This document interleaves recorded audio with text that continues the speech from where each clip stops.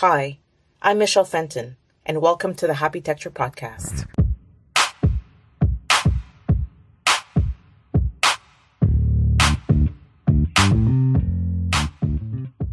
What would it take to develop resilient, sustainable communities? How do we design cities that support our collective happiness? Join me as my guests and I discuss how we can plan, implement, and foster places that allow us to flourish and grow.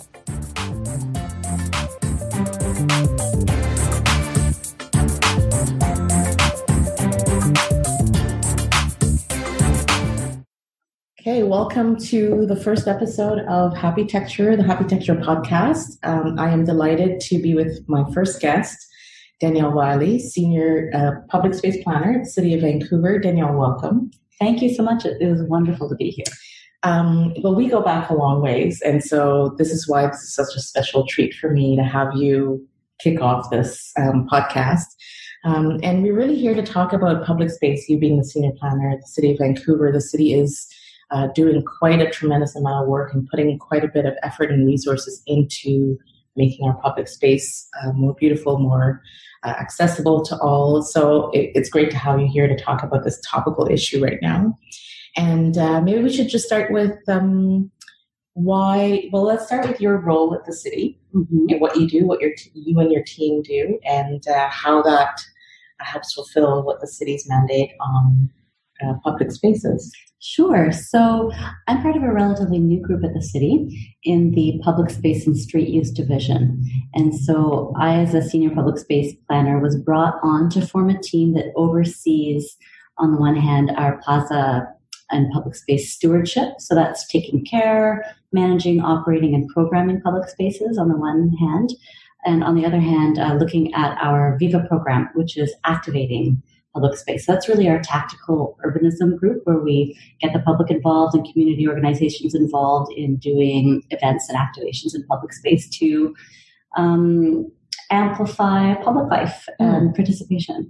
Well, certainly it's become a little bit more, I'm not sure how long your team has been operating, but certainly the activation part has been a lot more visible in the city recently, certainly from my perspective. And there must have been quite an uptake on it for it to start. It seems to be building momentum in the city. So it absolutely is, and it reflects a very deliberate investment on our part in supporting the program and forming a team around it. Great. Well, I hope you don't mind. I'd love to get switch gears a little bit to the personal journey. I mean, you're quite passionate about your involvement in this program, and I know you've recently started this with this group at the city, and so your journey has in a very seemingly constructed way, even I don't know, led you to it. It seemed like there's a momentum there. There's a purpose there that's always been there. Do you mind talking about that a little bit? Sure. I mean, this is a funny question for us because, of course, we have a long history. Yeah. We met at an architecture school, I want to say 25 years ago. Yes. And so my background is in architecture, and I practiced in architecture for several years. And my interest started to drift from buildings and details and construction. Well, you even did your PhD on public space. Exactly. Right? So there's always been that yearning, that purpose that you Exactly, because it started to switch from the building to the bigger picture. Right. And so I started to become more interested in public space and urban planning. And so I switched gears out of practicing architecture into doing my PhD. And that was partly driven through my education. I lived in Italy for a while. I lived in Rome for a few years. And there I was working on plazas with some of our projects, but I was also just in the Eternal City looking at their incredible public realm.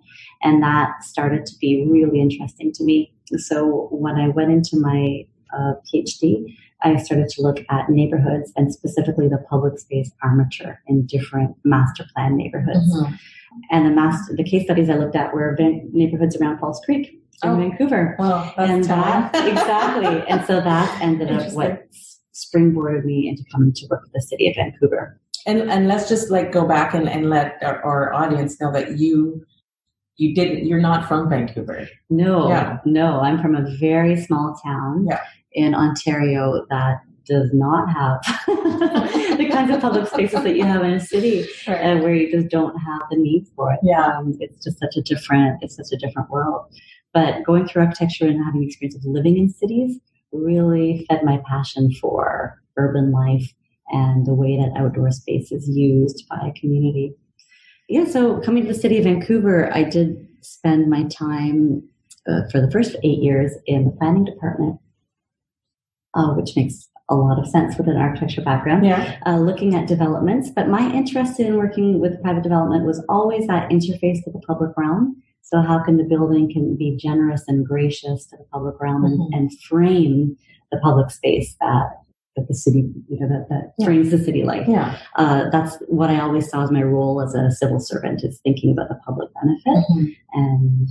And so it was, for me, a really natural then move over to the engineering department of public space, because that just has kind of narrowed my focus on that public realm. Wonderful. Well, when I say constructed, I mean perhaps it was a pull towards where you are right now, because the journey doesn't seem to, even though you've had a few changes, of course, a little bit here and there, the journey seems to have a very direct purpose, is what I really meant to say. Well, let's take a step back and look at, why does the city think public space matters? That's a big question. It is. Right? Why does public space matters? Well, our team is super passionate about this issue, and it's something that we think about a lot. And public space for us is really multifaceted. It is the living room and the backyard of the public. It is the site of public life. It's where different groups of people will come together deliberately and sometimes accidentally. And that's what makes it really exciting. And it has a traditional purpose as being really fundamental to democracy, in that they are spaces where we can have peaceful expression, political demonstrations, public expression. It's related to our charter rights and freedoms, and it's places where different groups can come and express their culture, express their political beliefs, and express themselves. At the same time, it also fulfills a really important function just for social gatherings. So whether it's small or large groups, it's just a place where you meet your friend.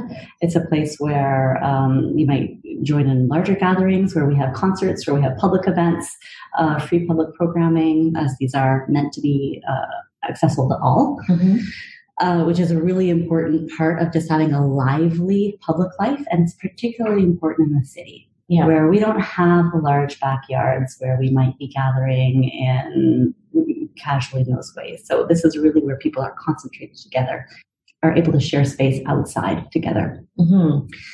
It's also a really important place for our marginalized communities, and that this is also where we see people engaging in subsistence spending, where if you don't have a home, or if you don't have a way of supporting yourself, often you're spending a lot more of your day in public space, and it is part of a different level of the economy, where there are vending activities that people are surviving on. It's just something for us to be really mindful of, is that public space is available to all groups, and we have to find ways to navigate the different needs and uses of public space for all of these different groups. Absolutely. And that's where the task of developing public space that's for all in the public good, quotations, becomes really nuanced, because you oftentimes in the space like that, you'd have conflicting requirements or conflicting ideas of how that public space should be used. For sure. And I actually think that public space is important to that purpose, and that does serve democracy, is that to a degree, you do want the conflict, in that we don't want we don't want riots, but we do want friction. And public space is a really important space where we get to rub against people who are different from us. And sometimes that can be uncomfortable. Sometimes it can be inspiring. Sometimes it can be challenging. And I think that's a really healthy, important function in a society. Well, certainly you see, when the city becomes more dense, more diverse, the requirement for having space that is safe, culturally safe, and also from a personal, safety point of view becomes a lot more important, because the ideals of one group, of cultural group, may not necessarily play out as comfortably with another social group. Mm-hmm. And the scale of those public spaces and how they're programmed or not programmed becomes a really critical issue in how they're designed. For sure. And that's why I think it's very important to have an ecology of public spaces, in that no single public space is going to be able to accommodate all uses and all groups within a community. But ideally, every person in the community can find a public space where they can go and be comfortable. So that we're not asking too much of one space. You need the large spaces that are regionally centered, that everyone can gather in, but you also need the smaller local neighborhood spaces where a smaller community might have more of a sense of ownership and expression. Well, we touch a little bit on some of the direct incentives that the city is partaking in and that's starting to implement. Can you expand a little bit on that? Let's hear. Sure. There are a couple of really important initiatives that I'd love to touch on, and one is called Places for People, the Downtown Public Space Strategy, that is currently in process and is going to be completed this year. That's our target, and that's a big task. It is a big task. That is looking at the whole public space network. A large vision of it for the downtown peninsula over the next 30 years. So it is a bird's eye, high-level strategy for how do we deliver a complete public space network in the downtown. And in the context of we have a growing population, and so we have this densifying downtown where our public spaces are more and more at a premium, and we have a limited ways of being on a peninsula, of building more spaces. And at the same time, they need to serve more and more functions than ever before. As we are having a densifying city and people are living in smaller places, more of our life is taking place in these public spaces, and we have more need of them. So that's a really important strategy. And some of the directions that are coming out of that are that public, or principles I should say, are that public space should be for all and by all. And what that basically means is that everyone has to be welcome in public space, but also the by all component is that we want people to participate in the planning, design, creation, and also stewardship of public spaces, so that different community groups have more of a sense of ownership over their use and over the events that are taking place in them. So that's one important direction. Another important direction is looking at different public spaces fulfilling different functions. So we call it the right supply, meaning that in a complete healthy public space network, you want spaces that are contemplative and restful. You want spaces that are more active for social gathering, for commercial activity. You want spaces that are large for events and celebration and for civic expression. You want spaces that are for play. And play does not just mean for playgrounds for children. We want to be thinking of play as something that is for everyone, where there might be sort of whimsical features that are incorporated into our sidewalk spaces or into our parks and plazas, so that people of all ages can have a bit of whimsy and activity and surprise in their lives, and that being something that helps fuel public life as well. Well, I mean, just the visual of that, when you actually take a little bit of a pause and think about public space that can accommodate happenstance. You know, I mean, we're getting into a really almost an ephemeral realm of design of public space, that there needs to be a deliberate construct, but at the same time there's a looseness to it, that the happenstance can actually unfold, and those everyday rituals become richer and more for it. Exactly. That's brilliant. So in terms of, I mean, I was just looking at the UN happiness report that came out. Canada's ranked 9th, which continues to be, I think, when you think about Canadian public space, it's not something we're known for. I mean, the Europeans have always been a little bit ahead of the game, quite a bit ahead of the game when it comes to not just designing public space, but embracing public space as part of their cultural identity. And so in terms of the indicators for a healthy public space, which it might be a little bit of a stretch to say healthy, happy public space, what do you see are some of the key indicators of what is the city tracking? If I had to think about some indicators or features of a healthy public space, I think the first one is that a given public space we have to have a clearly defined idea of what its role is within that complete public space network. Meaning, is it one of the spaces that's meant to be more active, meant to be more social and a space for gathering, or is it meant to be more of a local, restful, quiet, contemplative space? And so once you have its role defined within the network, then that will give you ideas of how it should be programmed, how it should be designed, how it should be stewarded, and how it should be supported. So I think that's really, really important, is to understand that different spaces perform differently, and that's a positive thing. Mm-hmm. Another really important indicator is how inclusive is the space. And inclusive to me means, first of all, that it can accommodate multiple groups. We were talking a little bit earlier about the friction between different groups. We want to be able to accommodate that. So a healthy public space, I think, can accommodate different users coming in for different reasons and different sorts of programming. So it has a certain flexibility.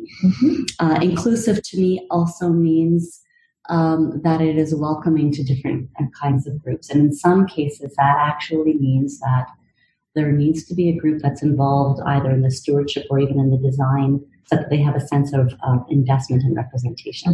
Like I'm thinking of an example of including our First Nations communities. Right. There need to be some spaces in the city that are really theirs, that are spaces where they can express their culture and where they can participate in their culture, potentially share it with other community groups, or potentially just not that they would never have exclusive use, but that it might be more focused on their cultural histories and on their current culture. So I think that's an important part of inclusivity as well, is having moments in our public space network where different communities can really have ownership and self-representation. Well, I mean, to go back to the thought that, you know, if when on the surface, when you hear something like that, you think, well, this is an exclusive space. But if you think about a network of public space and the idea that a space that's designed for a specific group but can be shared by all is also a demonstration of the strength and vitality of that particular cultural group. For sure. So it's also a space where the public can be educated as to how this group functions, what's important to them, you know, what's current in their cultural sphere and their experience. Exactly.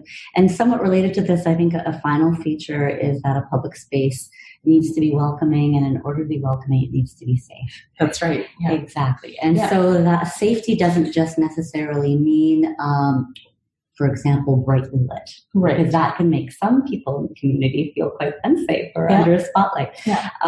Traditionally, really. Exactly. Traditionally, our public spaces have tended to attract a fairly narrow demographic of the population, kind of the 20 to 45-year-old range of able-bodied people. And so we need to start expanding that to have our spaces feel welcoming and safe for families with small children, for seniors, for women, and for persons with disabilities. And so we need to think about really focusing on those different groups' needs and perceptions of space from the very beginning of design all the way through programming and operations. So really we're talking about a strategic, actionable plan as opposed to what are we going to do with this leftover space? You know, I mean, let's be fair. The public space in Canada has, except for perhaps in the 50s and 60s when large plazas were planned with no program whatsoever and no edges, you know, it is pretty much left as, here we have some space, let's just plant some things or, you know, put some benches. So you're talking about a really intensive design exercise from beginning to end. For sure. And public engagement components. You know. Public engagement is very important in that if you do public engagement early, you also have an opportunity to identify groups within the community that might be interested in taking this space on and really begin to be engaged in owning it over the long term. I use owning in quotation marks because, of course, it is open to all. Stewardship. But exactly, a sense of belonging and involvement in the space. And so public engagement is also so important for matching the design of the space to the community that is there to receive it. Well, that gets me back to the idea of the Viva program, because that is specifically targeted for this interaction, this stakeholder engagement in a very short frame. So can we expand a little bit on the initiatives and the actual process for the VIVA program? Yes, as I mentioned, our VIVA program is our tactical urbanism group. So what does that mean? So what that means, exactly. What that means is that this is where we have an opportunity to incubate and innovate new ideas for public space.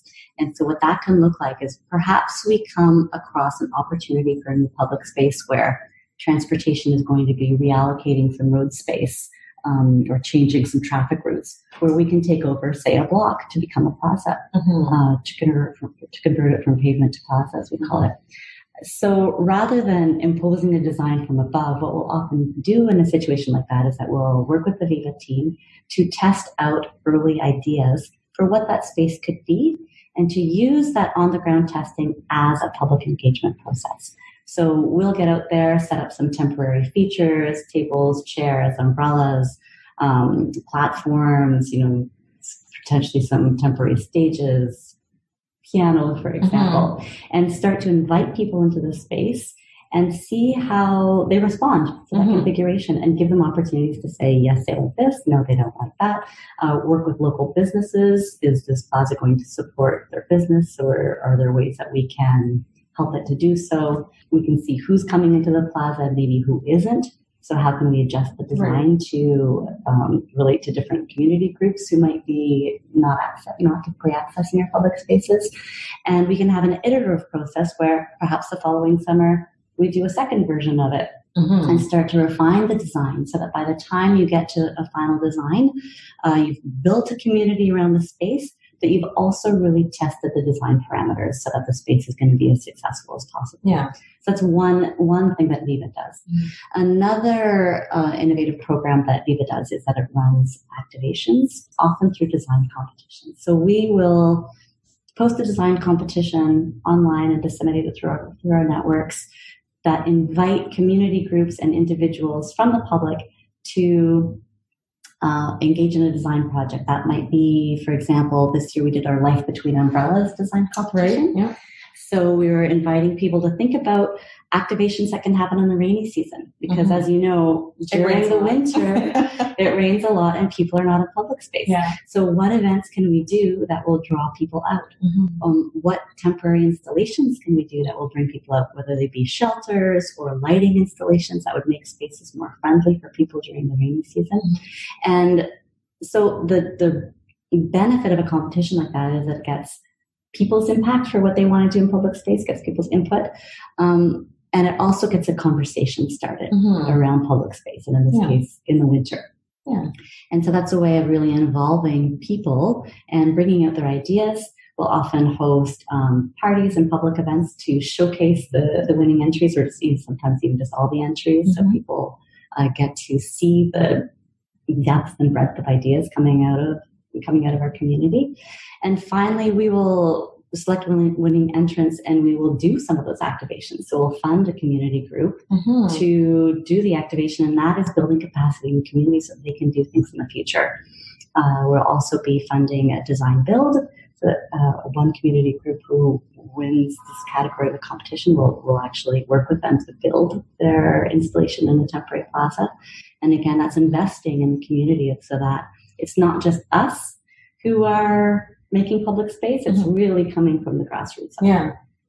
Well, I mean, when you let's maybe put some examples out there, because some people might have a bit of a disconnect between the actual program and some of the spaces that they probably interact with every day. So what are some of the results of the VIVA program?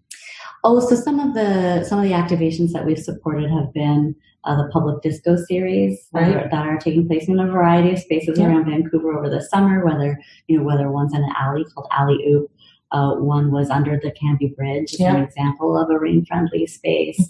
Another really successful program that VIVA has funded is in Chinatown and Memorial Plaza, where it's just a matter of supporting ping pong tables and mahjong tables, and that's that really relates to that community, and that is supporting the Chinatown Youth Collective. Right. So again, we're supporting groups that are within the communities to define what programming works for their public spaces. Yeah. I mean, again, we go back to the idea that the public space often, well, in the past, is sort of a bird's eye view, top-down imposition. And we're talking about a totally different approach to public space. You know, when we talk about public space from the grassroots, we're also talking about scale, right? Human scale. And how important it is to actually start to reflect the human scale back into public spaces to make them more activated, more friendly, more comfortable. Exactly. And Viva isn't always just about the parties either. And another program that we fund that I think is really important is called Good Night Out. And what that is that it's a stewardship program for the Granville Street nightlife district, where volunteers or people, earning just an honorarium, go out between midnight and 2 a.m. and they are stewards for the nightlife, basically making sure that people who perhaps are intoxicated make their way to a bus or a cab, de-escalating potential conflicts, offering water, and kind of the subtext of this is also that it supports anti-sexual harassment initiatives. Yeah. So it's supporting women and other potentially more vulnerable people who are participating in nightlife to make sure that they're safe and that it's a good night out for everyone. So, which hits squarely on the third aspect of good public space you mentioned is public safety. And welcoming and safe. And making that safety as broad as possible for as many different sectors in society, many different aspects of enjoying the public life possible. Well, I didn't realize that the Granville Street Initiative was part of the Viva mandate. That's pretty incredible. You guys should actually advertise that a little bit. Well, we talked quite a bit about what makes good public space. So how are we measuring this? What tools are we going to use to start measuring this and quantify it? That is such an interesting question, and it's something that our group is really grappling with in these past few years, I would say, in that traditionally we would use quite empirical tools to measure how we're doing with public space. For example, each year, how many square feet or square meters of public space are we adding to the public space network? And that's important because we do need to make sure that we're keeping we want to target having a certain amount per resident. Another way that we would measure public space is pedestrian counts. How many people are coming through a plaza in peak season and low season and daytime and nighttime? If it's plummeting at night, perhaps there's some lighting issues. Yes. If it's plummeting in the winter, maybe we do need to look at some off-season programming. So that has been helpful.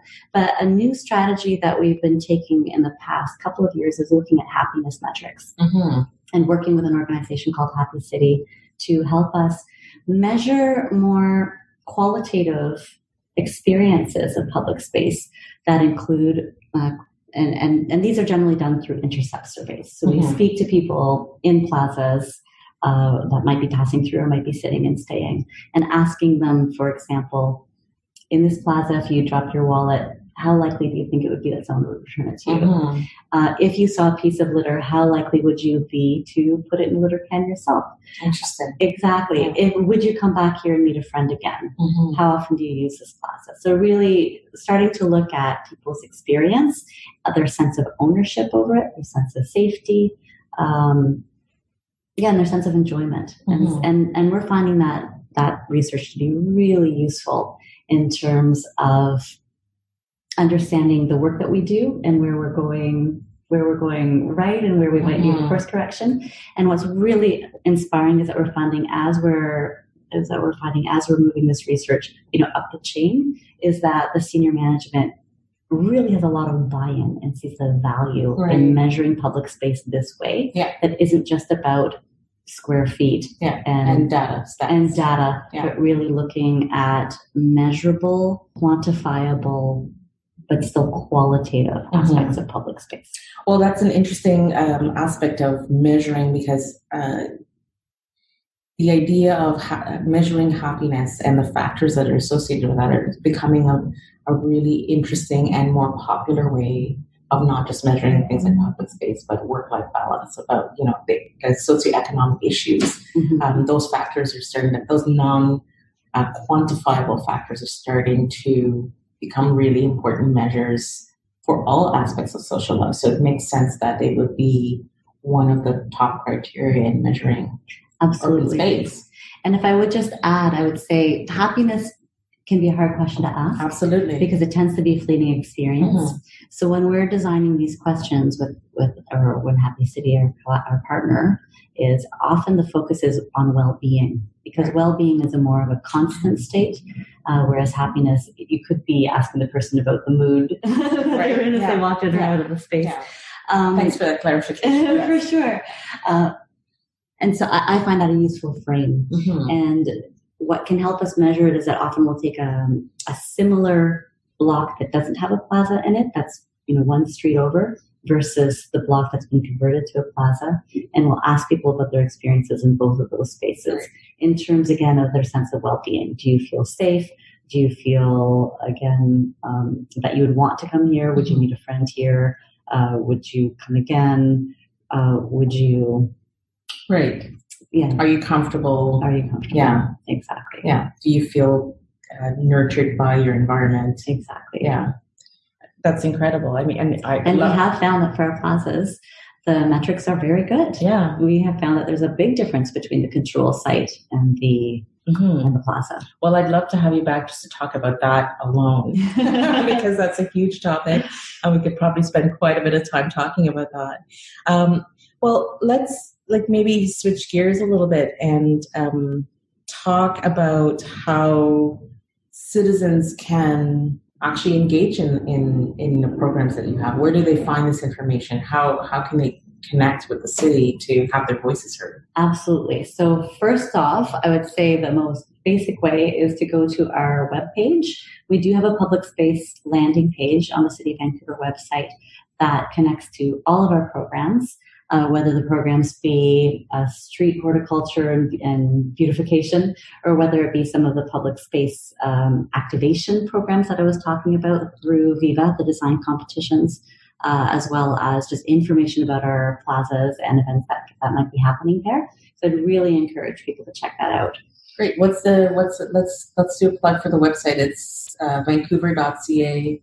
Vancouver.ca, and then if you put in the search bar public space, you'll go to our landing page. Okay, great. I'm going to check it out as soon as we're wrapped up here. Thank you. And other ways to engage, please absolutely participate in our public space engagements. Like, for example, for the Places for People public space strategy that we're doing, we've had 2 years of public engagements where we've done observational public life studies, but also a lot of open houses in public spaces to try to get people's feedback about the strategy. And so please participate in those. Other ways to participate are to access us through the Viva program, where you as a resident or as a community organization can come out and pitch to us an activation for public space, or participate in one of our design competitions so that you can get involved more directly. And if you're not involved, then come and attend the events. Not just the disco. Not just the disco. All of the events. Yeah. Great. I think we're all, knowing your work, I think we're all really grateful to have you at the city, and really you and your team focusing and putting such a great effort on public space, because I personally do think it's important. And we do see how the City of Vancouver is, or how we use public space in the City of Vancouver actually changing since I've moved here, I don't know, 17 years ago, 18 years ago. I agree. I think it's become a lot more vibrant. We're expecting better quality public space as a citizenship. We expect more, and we should continue to demand more from our public spaces. Wonderful. Well, hopefully we get a lot of people visiting the website and being more engaged in public space, because it is for all of us. And I wanted to say thanks again for being here and being my first guest. I'm sure through the podcast series, we'll probably have you back to talk more specifically. I know it's a short time and it's hard to get all the details and nuances of public life and public space into, 20 minutes or so, but thank you for being succinct, but it's still really engaging and being willing to talk to us about public space. Well, thank you so much for having me. It's an honor to be your first guest. Thanks, Danielle. For more information on this or any other episodes of the Happitecture podcast, you can find us at happitecture.com. happitecture.com. Special thanks to our sponsors, Cora Architecture and Interiors, designing places for being. Post-production by Vanessa Hennessy.